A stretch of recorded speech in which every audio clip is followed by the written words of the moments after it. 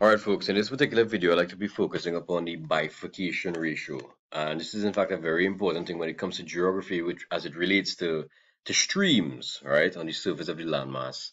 The bifurcation ratio, before we even jump to that, alright, in terms of the calculation and in terms of the understanding of it, I believe we need to understand what drainage basins are and what watersheds are. Alright, also we'll be touching as well the concepts associated with the basin's size as well as the actual shape of these existing basins themselves.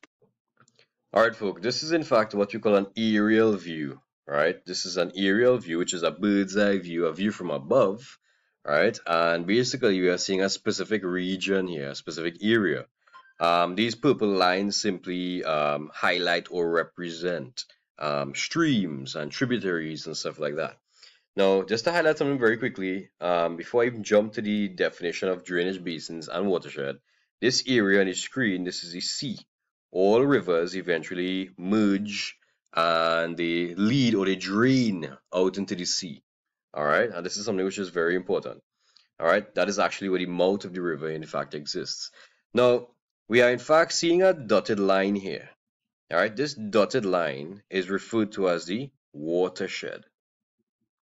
Right? It is a border or a boundary, and it encloses a particular region or a particular area. This particular area or region, which is, as you can see on the screen, which is basically associated with the purple lines representing the streams and rivers and stuff like that, that whole region is in fact referred to as the drainage basin. All right, the drainage basin.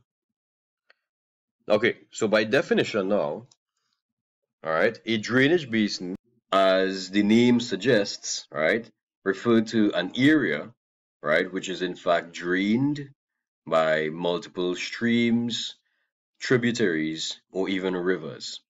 And they are in fact bordered, drainage basins are in fact bordered by a watershed. All right, now students, this watershed I'm referring to here is in fact associated with the development of ridges. This is a significant demarcation zone, relatively elevated because the streams which actually are in close proximity to those ridges, as we can see in the image here, these streams, like these areas here that I'm circling here, they are the first order streams. All right, they are the closest to the ridges and they flow downwards, eventually forming a very intricate network. All right, and these streams eventually merge into each other. It's a very detailed network or a very intricate network, and it varies. Every drainage basin would vary depending upon the size of the area, depending upon the topography of the slope, depending upon the rock type. All of these things are in fact factors which would influence the basin characteristics itself. Okay, now we have to ask ourselves, what is the bifurcation ratio? And by definition, the bifurcation ratio in fact shows the relationship between the number of streams in one specific order to that of the next order. All right. And what happens is that after you determine that in a mathematical way, you determine the average or the mean of all ratios. All right. I will show you this now. Now, let us establish the understanding of this particular image here. Right, we know these dotted lines refer to the watershed. All right, these intricate yet randomly placed lines within the drainage basin itself, is in fact referred to as the streams and the tributaries and whatnot. The arrow here basically shows the direction of the main channel. Now, this is where it actually gets a little bit interesting, all right? So look carefully in the diagram on the screen. The first order streams are in fact the ones which are in fact closest, all right, to the watershed. They originate closest to the watershed. Now, as you can see, the lines which are in red, right, are in fact the ones which originate closest to the watershed. Let us put a numerical value. So the red lines refer to first order streams. I'm going to put a 1 to basically highlight their order. All right. Now, students, this is actually very important. You have to make sure you establish a proper ordering system, stream ordering system first, before you determine an accurate bifurcation ratio. Now, the second order streams would in fact be associated with the fact that two first order streams, or perhaps multiple first order streams, merging together, and in doing so, they will actually create a second order stream. All right, look carefully at the screen. Now, I want you to pay very close attention to this right now. The lines which are in fact in green would in fact represent the second order. Why? Because they were created by two first order streams, or two or more first order streams merging into a particular junction. All right. So second order streams are in fact created by first order streams merging at a particular point. Now, I want you to remember something very important for me, and listen to this carefully. Two stream orders merge to form a subsequently higher stream order. As we would have seen that from the image here, the red lines represent the first order stream. They would merge to form a second order stream. However, if two streams of different orders are merged, all right, the resultant would be the higher of the two orders merged.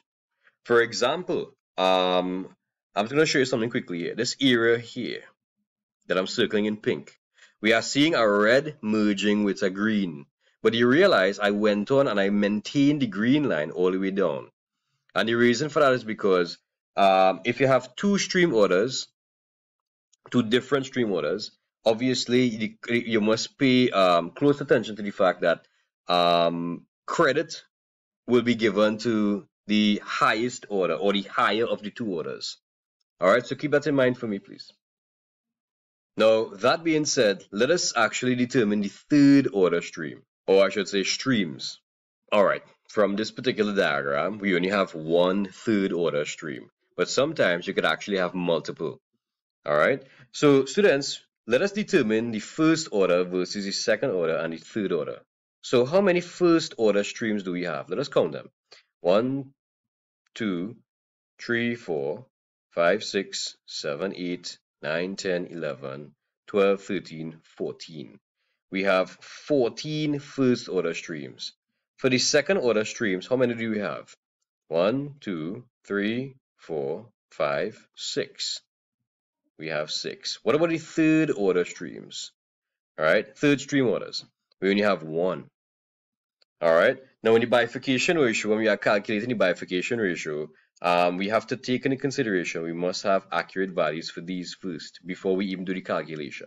Also, look at something very important for me, please. Look at this area that I'm circling in black. You see this region here? I'm going to put it in a different color. I'll put it in yellow. This region here, where you have the second and the two second order streams merging, this area in yellow, this is where the start of the third order stream begins. Check it out. The third order stream merging with the second order stream would maintain the third order as it go down. That is the reason why I didn't put, it appears as if you have 3 second order streams merging, but that's not the case. You just simply have 2 forming a third. Alright, so keep that in mind for me, please. Alright, let's go through this quickly. So we are doing the first ratio, which is the first order, the number of first order streams divided by the number of second order streams. We are seeing 14 divided by 6. All right, you will actually get 2.33. Now, if you have the second order, all right, divided by the third order streams, the number that is, all right, you will actually have 6 divided by 1, which is equal to 6. All right. So the bifurcation ratio, what in fact it means of the ratios. This is the first ratio, and this is in fact the second ratio. All right, so there are in fact 2 ratios. So 2.33 plus 6 divided by 2. All right, you will actually get 8.33 divided by 2. All right, and then you will get a total value of, well, I didn't mean total value, I meant you will get a value of 4.165. Now, 4.165 is in fact the bifurcation ratio. So the bifurcation ratio, let's put in BR, is actually supposed to be R and B, right? But it doesn't matter. But the bifurcation ratio is in fact 4.165. 1.65. All right, so keep that in mind for me, please. Now, what do you understand about what is in fact the significance of the bifurcation ratio? What we just calculated here, we determined so far the first order versus the second order versus the third order. We determined the means of both ratios and we got a value of 4.165. What does that mean? Now, the bifurcation ratio is in fact a very significant mathematical tool that is used to determine the extent or how prone to which an area is said to be subjected to flooding. All right. Usually you compare different bifurcation ratios, for example, one drainage basin versus another. All right, and in doing so, you have to understand that if you have the higher bifurcation ratio out of two, you should bear in mind that the one with the higher bifurcation ratio, that particular drainage basin, would in fact be subjected to a greater probability of flooding. All right, and it would work vice versa. A lower bifurcation ratio would most probably be associated with a lower probability or a lower rate of flooding. All right, so vice versa, it works both ways. Also want to remember something very important as well. If you have a higher stream order, all right, or a higher number of stream orders, all right, that is actually associated with a larger drainage basin. Keep that in mind for me, please. All right, in terms of the size of the drainage basin, larger drainage basins usually have a higher number of stream orders. So in terms of the size of a drainage basin, the size of a drainage basin can either be large or small. All right, we just refer to large or small in this particular context. All right, with respect to drainage basin size, right, you should bear in mind that larger basins have a greater surface area. And if they have a greater surface area, they will actually capture a greater amount of precipitation. And in doing so, there will be a greater peak discharge, right, which means there will be a higher volume of water, right, traversing the entire area. All right. Now, given the size of the area, given the large area that we are talking about, especially given a large drainage basin, that means that there will be a greater distance for the actual water to simply cover. All right. That means it will take a longer time for the water to simply flow over the larger basin itself. Hence the reason why there will in fact be a longer lag time. Now, that being said, students, the opposite would in fact be associated with the small drainage basin. As a matter of fact, small drainage basin simply mean you will have you will capture, right, less precipitation. All right, you have a smaller surface area, you will capture less precipitation. In doing so, all right, you will have a small peak discharge, right, or a lower peak discharge, not small, but lower peak discharge, because you will have a lower volume of water simply traversing across the landmass at any given point in time. However, given the fact that you have, with respect to the volume, but at the same time, given the fact that you have a small surface area, right, of the basin itself is a small surface area, that simply means the streams or the channels and water would react very quickly, right, to the amount of moisture, to the volume of water coming into those particular streams. And in doing so, there will in fact be a shorter lag time. All right, so keep that in mind for me. Okay, so let's go through quickly with respect to the shape of the basin. You can actually see the elongated basin is the narrow one on the left-hand side, and the right-hand side we have the broad or round basin. Now, first and foremost, elongated basins basically have a longer lag time, as you can see from the storm hydrograph at the bottom here. Longer lag time, okay? They also produce a lower peak discharge in comparison to broad or round basins, which have a higher peak flow, a higher peak discharge, and a very shorter lag time. Look how narrow the actual curve is. All right. Remember also, the elongated basins will in fact possess lower drainage densities because it is very narrow in comparison. You see the watershed is very close by. It is very narrow, associated with very steep terrain or very steep topography. All right.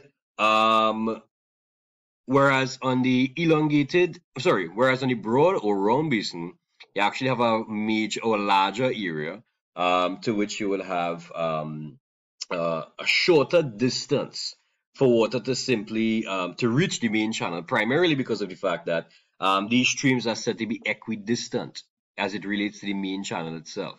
A shorter basin, broad or rounder basins basically possess what we call, they tend to have gentler topography, all right, gentler slope in comparison to elongated basins. Given the fact that the streams are equidistant in rounder or broad basins, they are much more prone to flooding, hence they have a higher bifurcation ratio in comparison to elongated basins, which have a lower bifurcation ratio. So keep that in mind, please. I hope this is actually very informative. Any question you have, feel free to